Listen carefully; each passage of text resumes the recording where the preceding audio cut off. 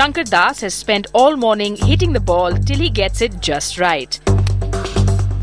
The pressure on him to do well today is immense. He teams up with a man who has won a major championship, 2011 British Open champion Darren Clark, and Das wants to impress his idol.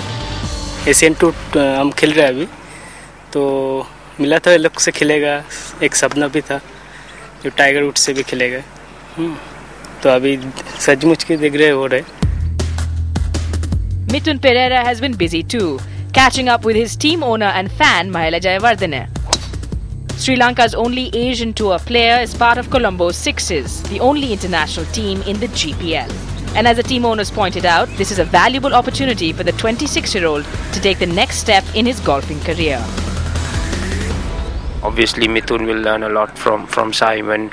He will learn a lot from guys like Jason as well, who plays in US and in Europe and in Asia. So Mithun will learn a lot. And it's not just the young lot who are looking forward to exchanging notes.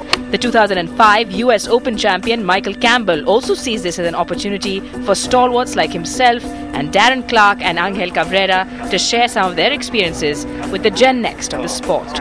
I've been professional now for 23 years, 22 years, so it's been a long time.